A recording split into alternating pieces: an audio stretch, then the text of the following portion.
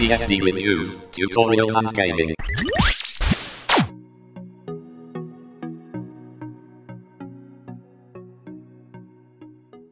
Before we start, if this is your first time to the channel and you would like to learn more about FreeBSD and the journey to a better desktop and server, then please hit subscribe and hit the bell so you don't miss out. Right, we're just about to boot into the live session of GhostBSD XFCE Community Edition 19.09. I know I've already covered this in the main edition, which runs Mate, but I thought I'd give the XFCE one a spin. I don't normally do this. I only usually cover the main one, but you know, let's be different and do something different for a change. I don't really use XFCE too much, so I don't know what's what or what should be expected, but we'll give it a go. And as usual, because I'm installing as a demo in VirtualBox, I'll use a VirtualBox driver. Again, I've used, as last time with the Mate edition, I installed onto real hardware on the DC5700, but to demo the actual install, I'll use VirtualBox. The install is as it was on the Mate edition. There's no difference really, other than just the obvious difference in desktop organization. You double click on the install icon.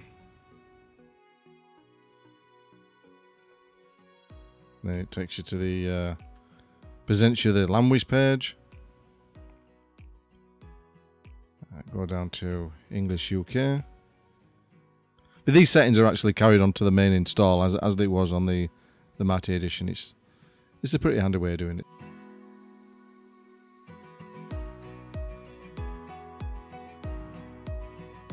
And select London. And next. Because it's a desktop, I'll go for UFS.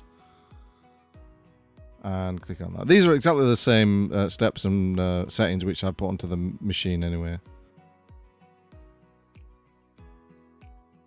Leave them alone, GPT and UFS plus SUJ, so your journaling is already there. Load the BIOS only because it's the only operating system. Just put a simple password in. Name. I mean, you've seen this 1,000 times, so you know it's pretty run of the mill at the moment, and it's relatively simple. It's to the credit of GhostBSD developers. You can't get any easier than this. And select SH as always. And that's it. Isn't that? I love the GhostBSD installer. Is brilliant. I do love it. Exactly the same steps.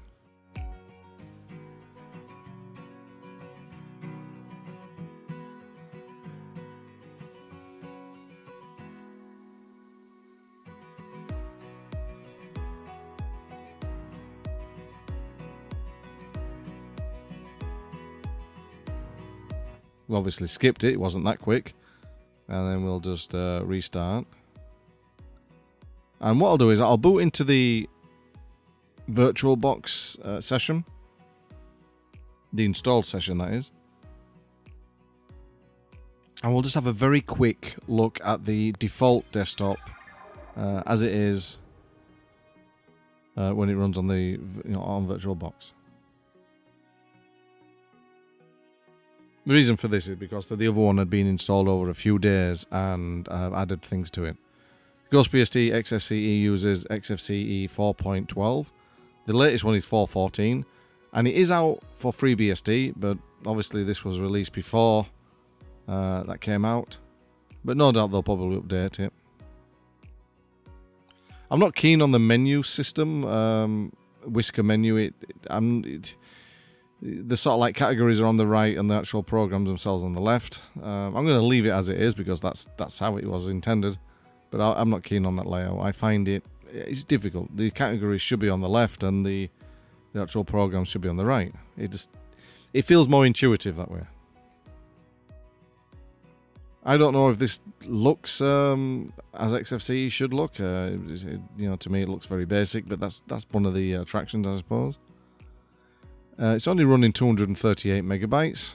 I've just booted up.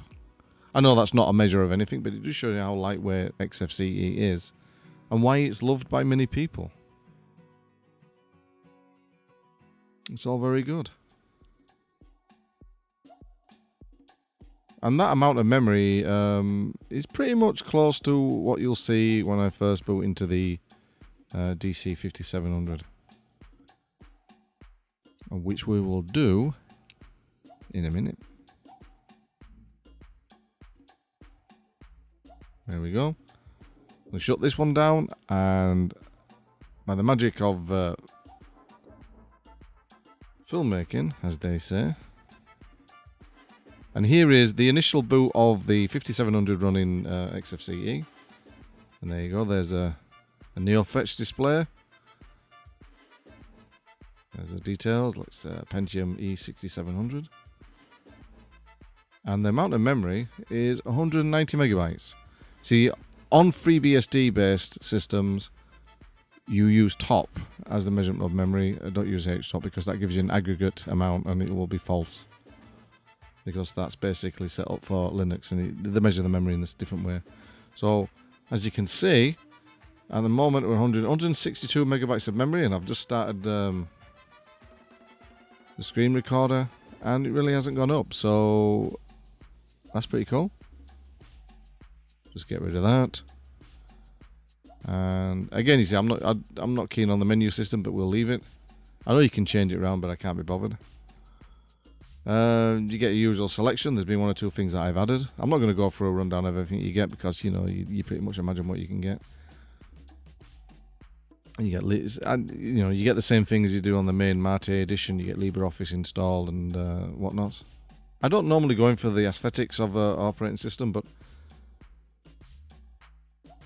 I kind of dig the simplicity. The clicking on the right menu is something which I do on the Motif window manager anyway, so to me it's second nature, and I like the way it's organized. I would prefer to access it this way. I understand people prefer the whisker menu, but the right clicking is fine. Now we just open up the settings, and one thing I did find, it was difficult to actually grab the corner of the window. That's that's just a little thing.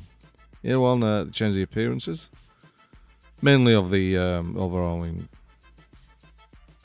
taskbar, etc. I do prefer that one. I'm not a fan of dark themes. I like that one. It's kind of a motif. I like that. Basic is what I've seen before and I've used before, but we'll change it back to how it was. Icons, of course. This also changes the icons in the menu bar or on the screen. Let's take it back to what it was before. The fonts. Fonts are a little bit on the short side, on the small side, so I'll just increase them a little bit. Enable anti-aliasing. Slight hint. For me, that looks better. Okay, and settings. Yeah, we'll just leave that. Then you got desktop settings, file manager. These various knickknacks here. Window manager. So this one I'm going to. It's still a bit laggy like it was on Mate one. So what I'm going to do is just going to go through the various things.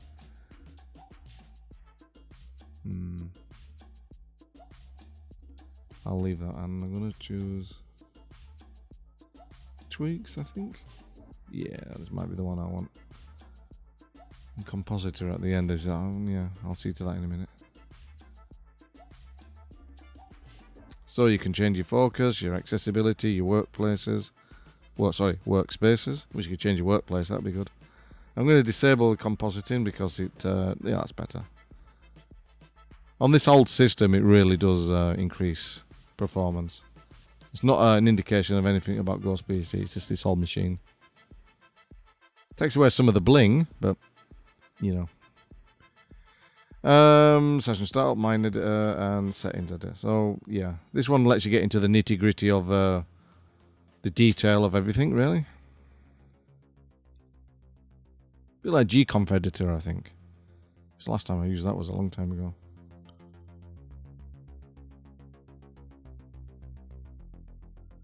Right, Office. Yeah, you get LibreOffice installed by default, which again, like the Mate one, is a pretty good thing to do, because right out of the bat you've got a working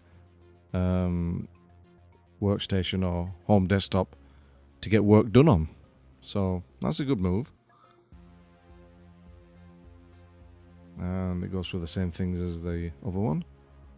Again, it's nothing different. I mean, if you watched my previous video on the Mate 19.09 review, you're probably getting a feeling of deja vu at the moment, because really all that's changed is that you're using the XFCE desktop. Everything else is the same. There's one or two things that didn't work as they worked on the main edition, which is odd. But we'll get to that later. When did I just see Twitter color emojis? Wow, okay. Yeah. I like that. I like that font. I was going to go down to the bottom one again. Yeah, Twitter color emojis. Huh?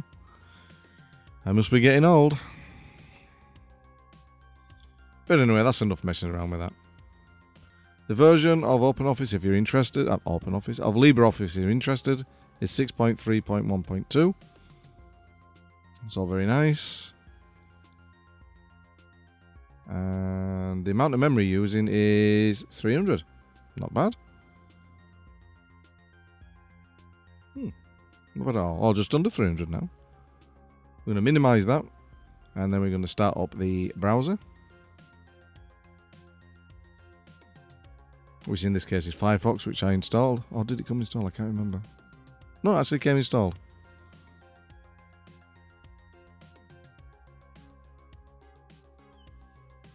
And we're going to go to probably the best YouTube channel in the entire world.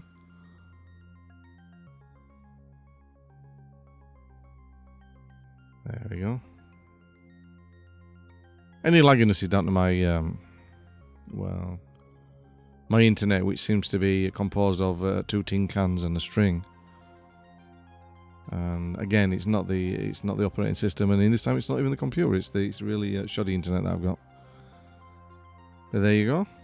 Some people play with FreeBSD, and we actually use it, and that is true.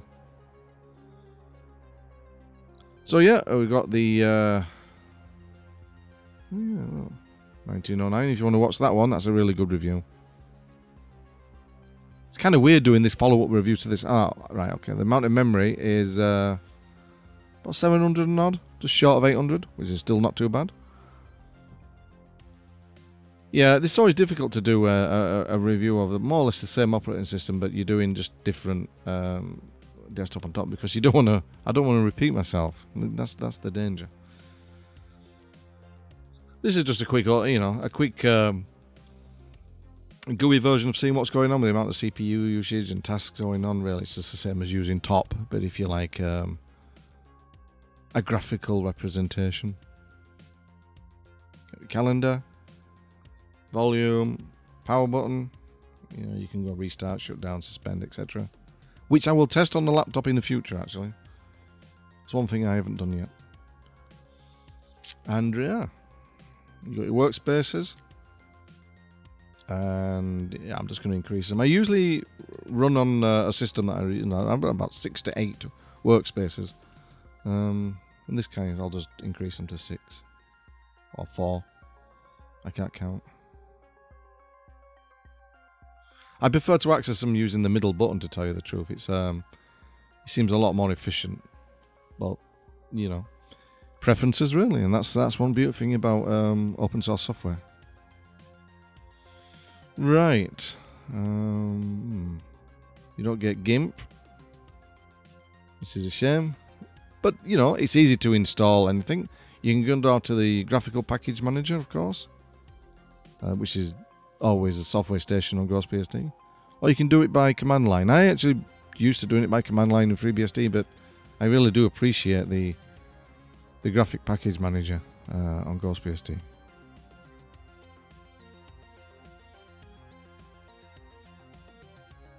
So, yeah, just going to put GIMP. There you go. I'm going to find the meta package.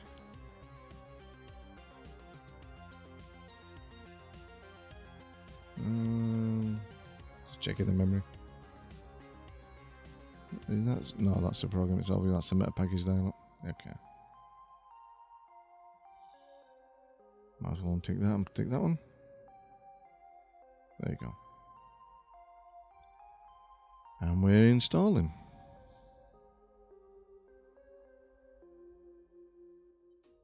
And the memory is 807 or 889. Nope, still under a gig. That's not bad. Oh, 900. So yeah, not bad at all. Under a gigabyte of memory, which is quite impressive. You disregard the reserved amount. You just go for the active in use. I'll just put that down there so we can keep a tab on it. If you used any other memory thing, it will probably say 1.6 gigabytes used, and that's not quite accurate. It's going to take a while to download. So what I'll do, I will skip to the end, and we'll carry on from there. So it should be fully installed, and we'll just go down to graphics. Yeah, there it is. Look, there's GIMP. Yay! I really do think distribution should include GIMP. They used to do. Many Linux ones used to do, but they dropped it, and it's a shame that GhostBSD has gone the same way. I mean, they could include it, I suppose, but you know, it's easy to install, and that's one of the beautiful things about it. But to me, it is an essential piece of software, along with Inkscape. Always takes a while to initialize the first boot up of GIMP. There we go. Yeah, so there you are. Let's do something, shall we? Oh, I knew. Okay. I'm going to go down to... Do you know, I've never noticed that before. Toilet paper. That's very interesting. Okay, we'll try toilet paper. Ah, okay.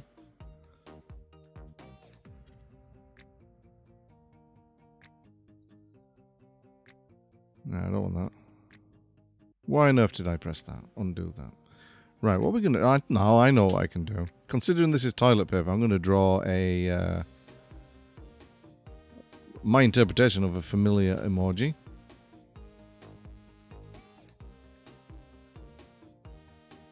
In my very limited drawing skills. There you go. Let's have a look for suitable colour. Let's go down to that.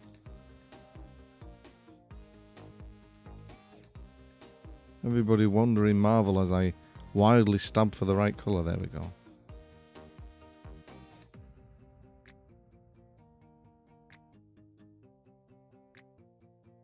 No, I don't want that one. What on earth am I doing? I'm not used to this dark theme. I can't see anything on it. There you go. There's a fill. It's not perfect. Still got a white line around it, but you know. And we need some eyes. One big eye there. That's why. It's already set. Fill it in. And another one. Again. Same steps. Fill it in. I can't remember what the mouth goes like in the movie. I think it's a smile, but I'm just going to do a... I don't know what that is. It's just like a semi-open mouth, really. Oh, no, let's go down that. There's that. And we'll need a couple of pupils. No, I'll just do that one first. Fill that one in. Pupils on that. Again. It's kind of a strange, crazy looking emoji, but hey, you know, there we go. And there's my interpretation of a famous emoji. I'm not going to win no prizes, but it'll do. And the amount of memory is 972. So, you know, we've got browser running, Office open, screen recording, and now a picture in GIMP, and we've still not hit a gigabyte. That's pretty good memory management. Not bad at all. Can we see if we can get the memory up? Let's have a look, see if we can push it past gigabyte.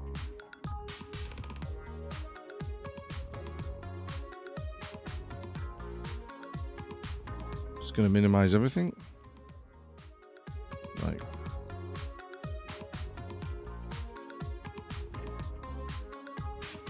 Put a game on, I think. It's one thing I'm not going to cover in this particular review really is games. I'm going to do one game. Sea Haven, okay, we'll choose this one. Sea Haven Towers.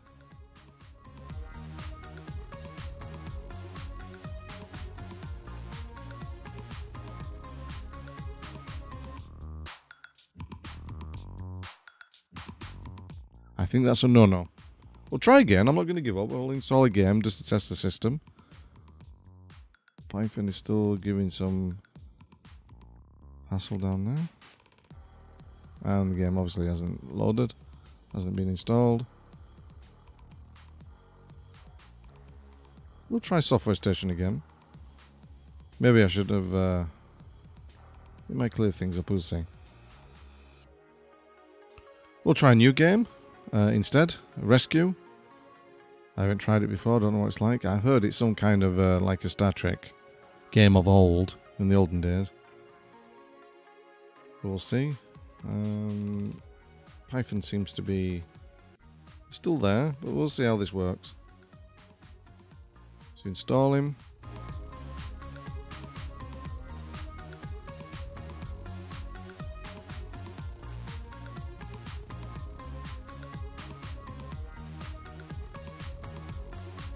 Right, almost finished, I think. And it has. I don't know if it was meant to close down, but it did. And Python is still running in the background. We will check whether or not the game has been installed. And yeah, games are now there. And there it is. So I didn't know what happened with that, so okay. Don't know if it was a bug or just my old system, but I've never encountered that before. Python is still running there, so maybe I should kill that, but I'm going to leave it. And this is a modern representation of a Star Trek game, as I was led to believe, and it is. I've no idea what I'm doing, of course. Impulse warp, I don't know, I'm getting attacked, things are blowing up. Yeah, boom, boom, boom, pew, pew, pew. Yeah, and I'm gone. You are dead. Yes, of course. Right, okie doke. Yeah. And I think we went over the gig earlier, but it took all that to do so. It does, I'm just going to close down the...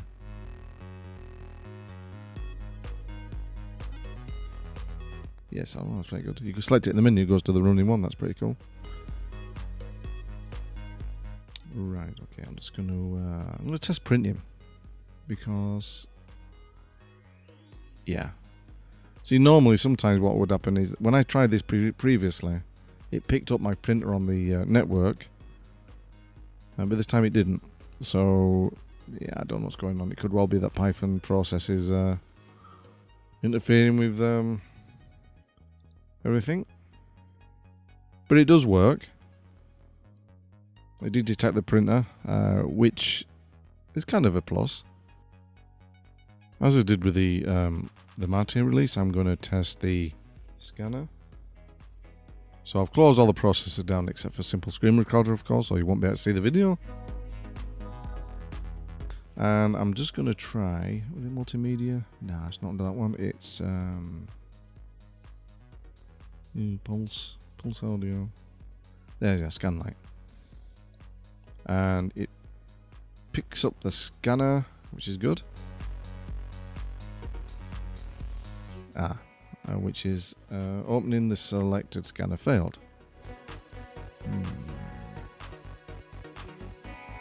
Last time under the Mate one it worked, so I don't know what the difference is this time. Like I say, it could be the Python process, which is Running out of control. Maybe that's something to do with it, but I don't know. And finally, what I think we'll do is we'll just give it a quick Linus. I know it's not the most, perhaps not the most accurate system audit software that you can use, but I like to use it, and because I've used it previously, I use it as a kind of a benchmark. I know in my mind the score which I'm aiming for. So it's the latest version, of course, just like the other one. And I think we got 56. I can't remember. 56, I think. The overall score of 56 for a desktop-oriented OS is not too bad. Like I say, you have to make some leeway. You have to trade off a little bit of security for access. Otherwise, some things wouldn't work.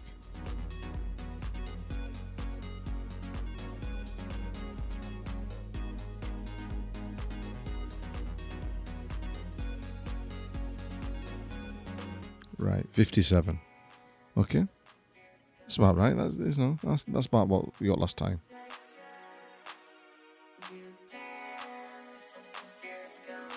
Right, what do I think of this? Well, I think it's less polished than the Mate one.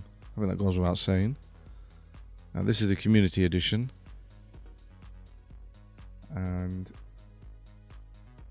within its own right, it's a decent operating system. It's a good representation of what GhostBSD can be. I had one or two glitches with the software station, but that I think is that was a one-off, because then it worked afterwards, and I should have killed the Python script or the Python processor that was running in the background, but it still worked, and the system was still responsive.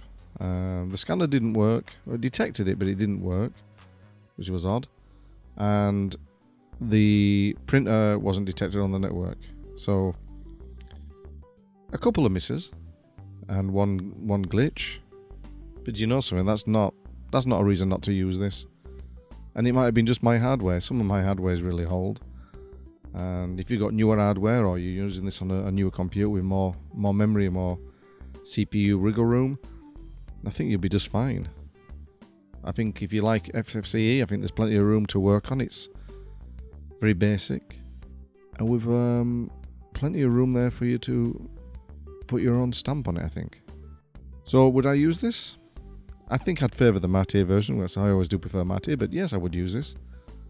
It's another competent release by the GhostBSD community in this respect, and team, and excellent. Onwards and upwards, guys and girls. Anyway, so thank you for watching, and I will catch you next time. If you want to see more videos like this, then hit that like button. And to make sure you don't miss out, please consider subscribing, as this really helps me help you.